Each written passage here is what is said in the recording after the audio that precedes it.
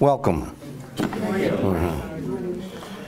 Over the next 3 weeks, we're going to look at in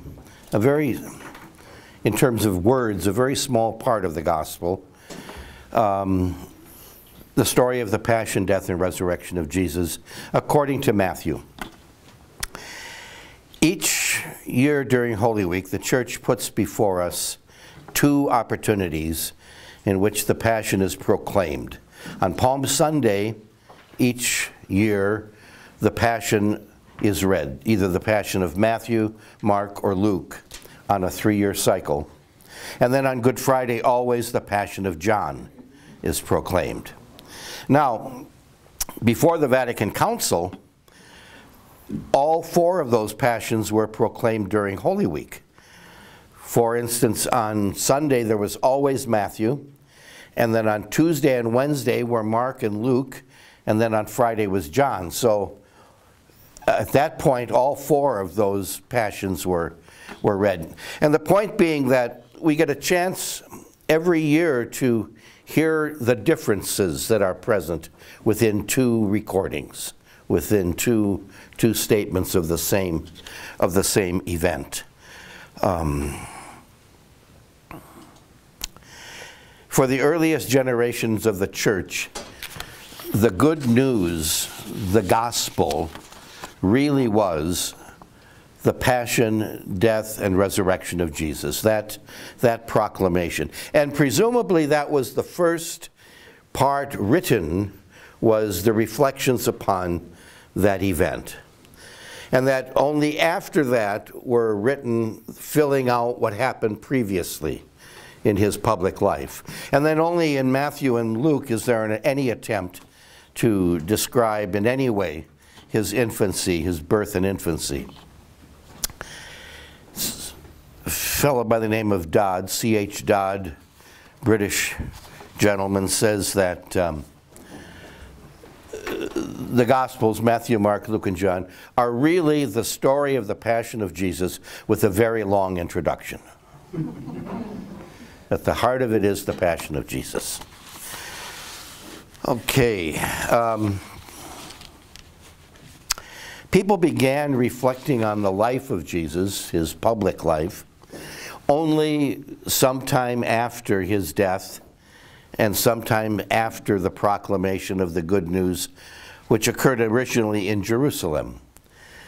And they started remembering and telling stories about what they had experienced. And the same thing was true of the story of the passion and death of Jesus. So we find differences in the stories, and we find popular devotions that have grown up about those events that are different from what we find in the scriptures.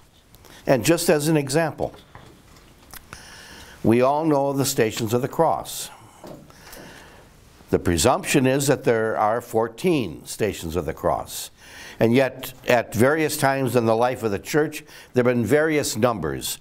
Less than 14, more than 14, 16, 20, 22, 9, 8. There have been a variety of ways in which snapshots were given of the Passion of Jesus. But the ones we have now, the 14, a fair number of those Stations of the Cross are not mentioned in the scriptures.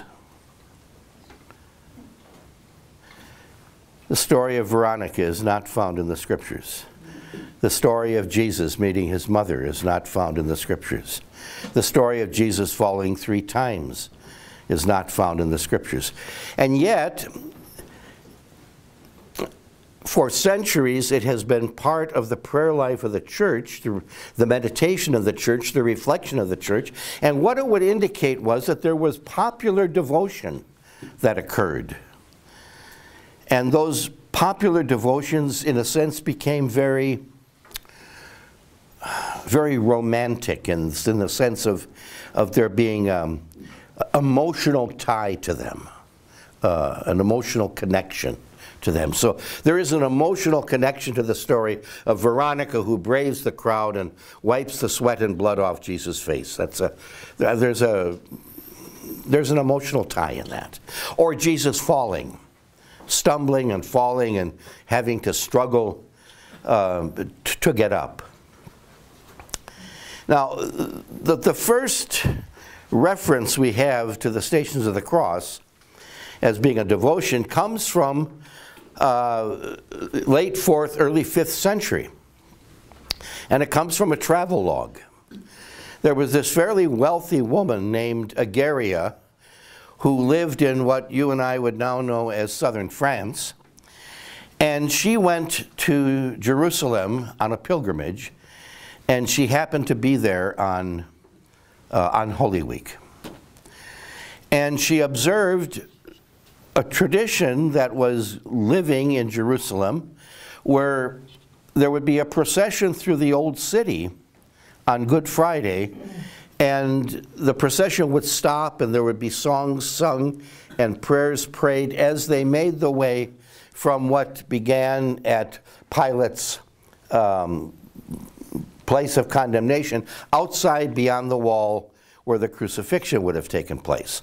And so these people would make this procession.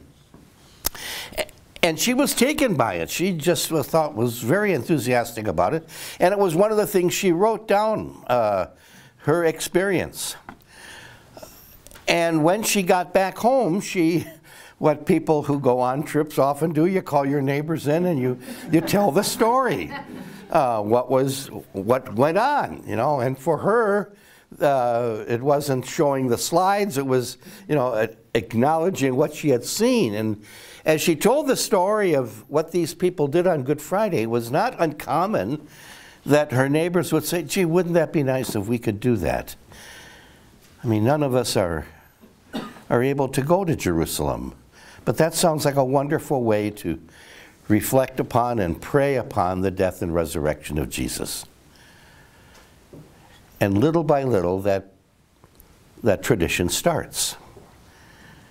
And it starts in one small community after another small community, and, you know, decade after decade it grows until by the time of the High Middle Ages it's a standard devotion throughout the entire church.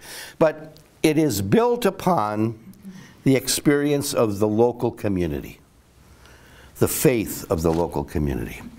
So, what I'd suggest is that the Gospels themselves, the writing of the Passion according to Matthew, reflects the community in which that text was written.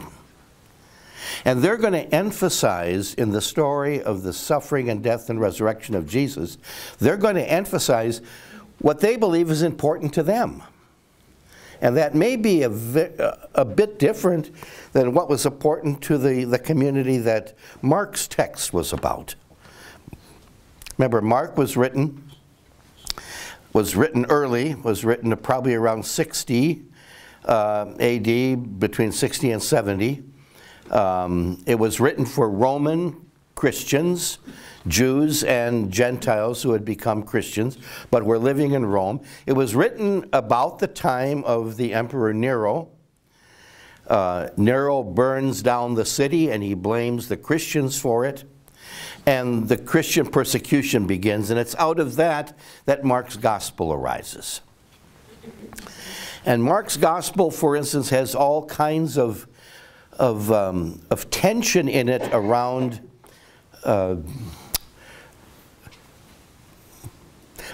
individuals' belief and individuals' acceptance of the faith. In Mark's Gospel, no one makes an act of faith in Jesus until the very end. There's none of the disciples, nobody makes an act of faith. Nobody says, you are the Son of God, until the very end. And only at the very end of the story, it's the Roman centurion who says, truly you are the Son of God. So it's no Jew or Jewish convert that makes that statement. Also, there's a lot of suffering in Mark's Gospel in the sense of there's a lot of betrayal in Mark's Gospel. The place of Judas is very, very high in Mark's Gospel because people were betraying each other. Neighbors were pointing out who the Christians were. And the Christians were then being carted off. So you had a society in which people were squealing on each other. And consequently, there was a huge amount of distrust that was present among members of the household of the faith. So, and it's out of that context, then, that the gospel is written. And so what are they going to do? They're going to point out the many ways in which Jesus is abandoned, the many ways in which Jesus is rejected, the many ways in which Jesus finds no support. And that's much more present in Mark than it is in Matthew, Luke, or John. Well, what we're doing is we're looking at Matthew's Passion.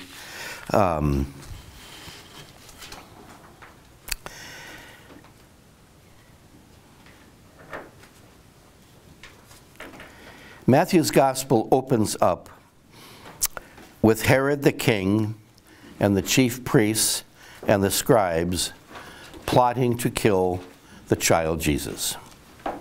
That's the part of the opening story. Matthew's gospel comes to an end with Pilate, the chief priests, and the scribes all instrumental in putting Jesus to death. So the story begins with the plot to murder, and the story ends with the plot to murder.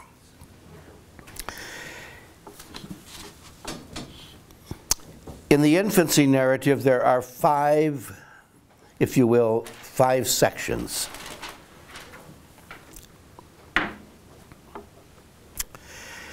There's the work of Herod and the chief priests and the scribes. There's the work of Mary and Joseph. There's the work of the Magi. And then there's the work of God, the work of the angel. Now, at the end of the story, there is also a five-fold pattern, this time of friends of Jesus. Joseph of Arimathea, Mary Magdalene, the women at the cross, the disciples, and then the enemies of Jesus, the chief priests, the Pharisees, and the guards. So there are players that very much, if you will, mirror each other, that are part of the beginning story and part of the ending story. The disciples of Jesus in Matthew's gospel clearly profess that Jesus is the Son of God. For instance, in the 14th chapter of Matthew, they're in the boat. There's the great storm. Jesus calms the waves, and they say, "Truly, you are the Son of God." In the 16th chapter, Jesus asks, "Who do people say I am?" Peter speaks up, "You are the Son of the living God." And in spite of the fact that they made that affirmation during Jesus' public life, it seems all the more difficult to grasp why they refused to fight for him in the agony in Gethsemane, why it was that they ran away.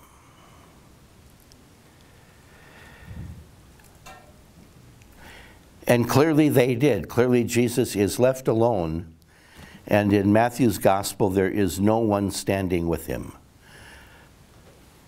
Even at the cross in Matthew's gospel, there is nobody beneath the cross. The women are at a distance and they're watching what happens. It's only in John's gospel that the people are standing beneath the cross. So Jesus is left pretty much alone. Okay. We begin on chapter 26 of the Gospel according to Matthew. And from 26 to the end of the book is the story of the passion, death, and resurrection of Jesus. Matthew 26 starts just after the picture of the final judgment. I was hungry and you gave me to eat. I was thirsty, you gave me to drink. That's the final scene that Matthew records in the public life of Jesus. Then Then we begin chapter 26. Jesus had now finished all he wanted to say, and he told his disciples, "It will be the Passover, as you know, in 2 days, the time when the Son of Man will be handed over to be crucified." So in Matthew, this event takes place in conjunction with Passover. There are 2 feasts that occurred prior to Jesus' time that were very much linked with each other. One was the Feast of Passover, which commemorated the release of the people from bondage in Egypt. The other was the Feast of Unleavened Bread, which was an agricultural feast, a spring agricultural feast. Both of them were pilgrimage feasts. Both of them would seek to have the pious Jew make a journey to Jerusalem to celebrate the feast. But they were very close to each other, and it became literally, well, very, very difficult for people to do both of them. And so what happened before Jesus' time was they were brought together. And so the Feast of Unleavened Bread and the Feast of the Passover were celebrated at the same time, and they became interchangeable words for each other. So when people said the Feast of Unleavened Bread, they could well have meant the Passover.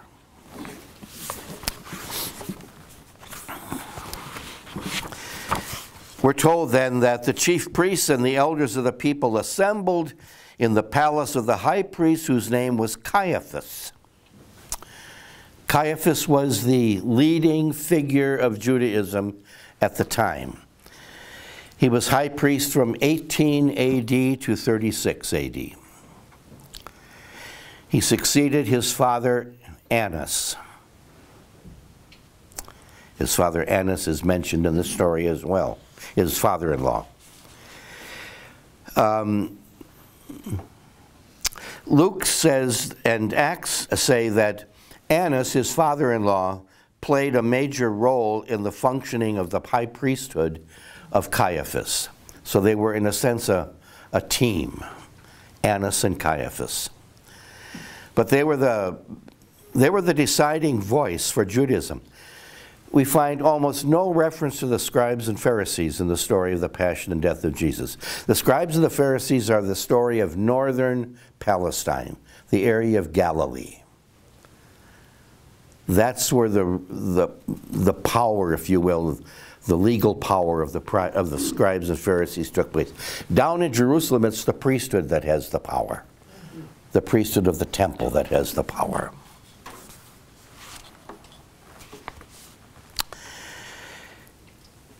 Then we're told in the 6th verse of that chapter, Jesus was at Bethany in the house of Simon the leper, when a woman came to him with an alabaster jar of the most expensive ointment and poured it on his head as he was at table. Now, Bethany is a little village, a tiny village that's about 2 miles outside of Jerusalem. It's easily a nice afternoon's walk between Jerusalem and Bethany. We're told here in Matthew's Gospel that that during the time of Passover, that Jesus' place of lodging, where he stayed, was in Bethany and not in the city. We're told that he was anointed by Simon the leper. He was in the home of Simon the leper. Presumably he was eating, it was at table. And we're told that he is anointed there. Now, in John's Gospel, he's anointed in the house of Lazarus and Mary and Martha. So it's a different venue in the 2 Gospels. What is used is an alabaster flask of ointment, of precious ointment. Alabaster is a translucent gypsum that is carved in the shape of a flask and holds perfume. It has a long and narrow neck, and very often the neck was snapped off to open it, and then the perfume would be poured out. So it was a sealed container. Then we're told that she poured it on his head. Commentators find in her action an allusion to the coronation ritual of the kings of ancient Israel.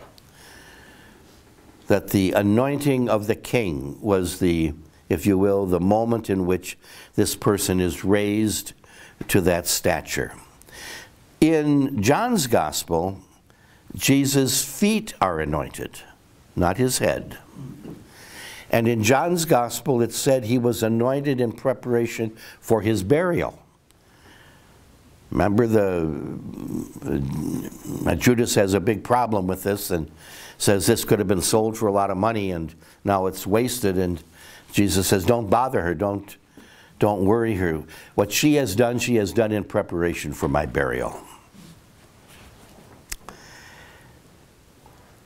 So that interpretation of this woman anointing Jesus on the head and the image of the coronation of a king, for the early church, this would have posited that the anointing was a confession on the woman's part, a proclamation on the woman's part that Jesus was the Messiah. That for the people of Jesus' time, the kingdom would be restored by the Messiah. Remember, when he comes into Jerusalem, they want to proclaim him as king. They want to announce him as Messiah. When he changes the bread and the fish into food for the crowd, they come looking for him to make him king, to proclaim him as the Messiah. Okay, following the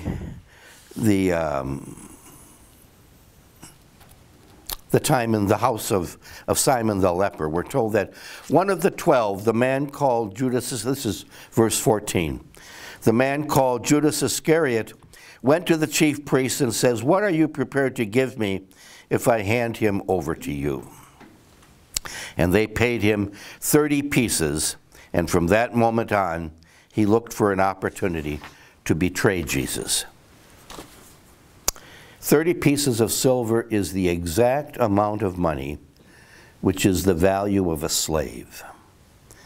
In the book of Exodus, in the 21st chapter, it is indicated that 30 pieces of silver is what you pay for a slave.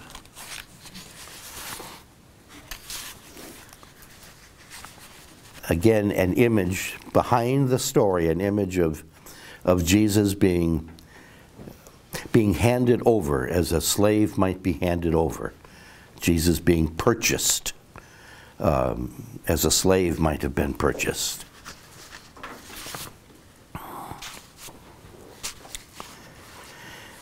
Then we're told in the 17th verse of the first chapter that it was on the first day of unleavened bread.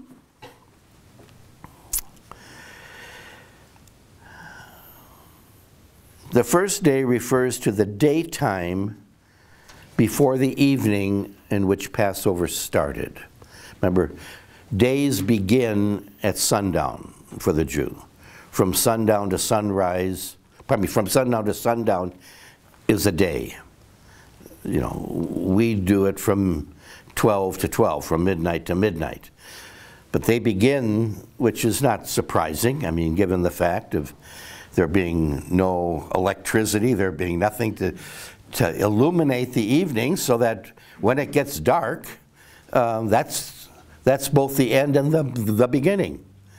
So the sundown is the time of the beginning of the day. So when it says on the first day, it refers to the daytime before the sun went down, before Passover began. So if Passover began on sundown on Wednesday night, then this would be late Wednesday morning, early Wednesday afternoon.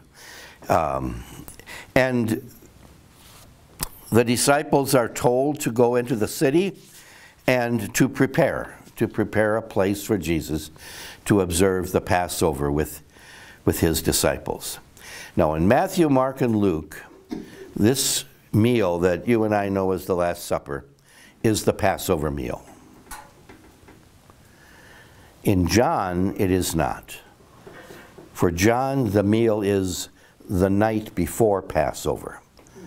Because as John tells the story, it's at the moment of the slaying of the Passover lambs, on that afternoon before the sun goes down, that Jesus dies. And in John's gospel, remember, they've got to hurry to get him buried real fast because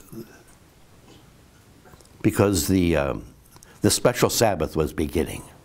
So he's being crucified on the day prior to Passover. And that's very important in John's gospel, that the death of Jesus be linked up with the slaughter of the Paschal Lamb, because in a sense, at the very beginning of the story, it's John the Baptist who points out Jesus to Andrew and another one of the disciples and says, "Behold, there goes the Lamb of God who takes away the sin of the world."